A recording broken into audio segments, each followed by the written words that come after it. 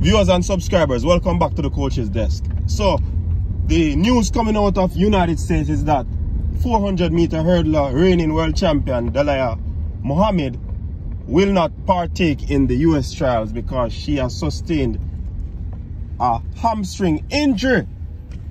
And it is very sad for her.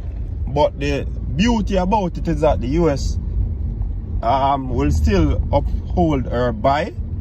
And once she recovers, then certainly she will definitely make it to Eugene. Normally what US does, even if you are already